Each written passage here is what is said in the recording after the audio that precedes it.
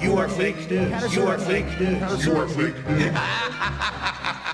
$11 billion and 30 years since announcing polio eradication as a goal. And we're 99% of the way there. 99% of cases have been eliminated. The last time I scored in the 99th percentile was in kindergarten. And I lost 1 point because I couldn't spell my name right. So 99% elimination is progress, but it's not eradication. So is eradicating a disease even possible? Through this unprecedented worldwide effort, in which even rival superpowers cooperated, smallpox was finally declared eradicated in 1980.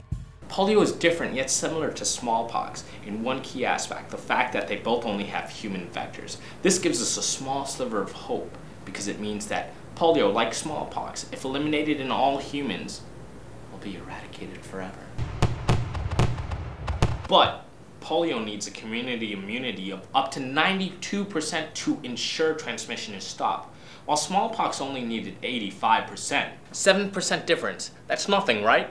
In the jargon of our 45th President of the United States of America, it's a huge problem. It's a huge problem. That is a huge problem. So why do countries not take it upon themselves to eradicate polio? In this instance, let's take a closer look at Pakistan. Despite the dangers in all three countries, the vaccination teams are unstoppable. I mean, it can't be that hard to get rid of polio. Every country but 3 has been able to do it. So what's happening, Pakistan? You can't play basketball with the big boys? This week, 4 health workers, 3 of them women, were killed by assassins while dispensing anti-polio vaccines. Another reason, the CIA has admitted it used a fake vaccination program in 2011 to collect blood samples in the search for Osama bin Laden. I guess they are dealing with poor management, operational deficits, negative propaganda against vaccines, and conflict, which might be a problem. It might even be reason enough to have trouble eliminating all the cases of polio.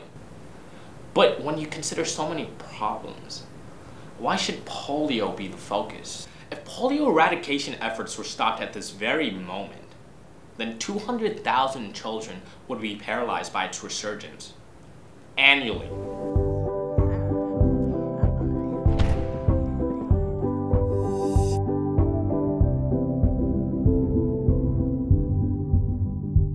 But on the other hand, general vaccination efforts could have prevented a few diseases and chipped away at others. But instead of taking that route, we've only been hyper-focused on one thing, polio, and eradicating it, something we don't even know for sure is possible. So that leads me to my final question. How do we reconcile eradicating polio as a goal and general vaccination efforts to do what's best for public health without neglecting either?